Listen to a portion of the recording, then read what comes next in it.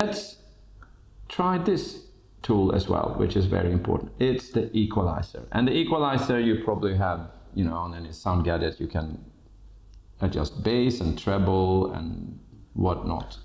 But it's more than that. So here's the equalizer.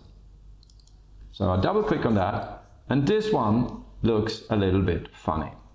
So this and is now just the we can listen to places on the sound that has I'm doing the same thing now with the microphone noises, some in the disturbances, camera. So this is just the camera that you don't want. The inboard camera. And first what you can do then is that you go in here and you make sure that they look like this. The rounded loop form here. And we can put it on here as well, and we can put it on this one too.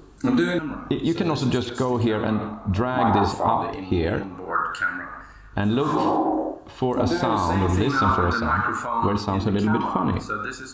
And you hear this sort of whistling sound. That means that there are frequencies that you want to get rid of. But this curve is too wide, so you want to change that.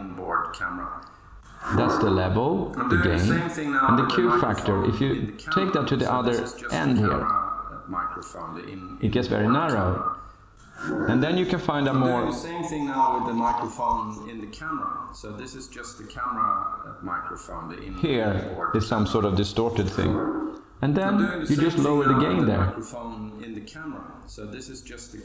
And then that sound disappears. And then you do the same here. You can just pull it up there if you want. Same thing now with the microphone in the camera. And you hear it sounds a little bit metallic or canny, as I say. I'm doing the same thing now with the microphone in the camera. I'm doing the same thing now with the microphone. So this is just the camera, the last bit as well, we can do that here. I'm doing the same thing now with the microphone in the camera. Same thing now with the microphone in the camera. Take away that. This is just the so here are the higher frequencies. So you can be a bit tougher on them, and these are the lower frequencies. I'm doing the same thing somewhere now with here the is where the sound is. So you should be a bit camera. careful there. So this is just and then we can do that if it's marked on downwards curve, and we can do the same here on back one. I'm doing the same thing now with the microphone.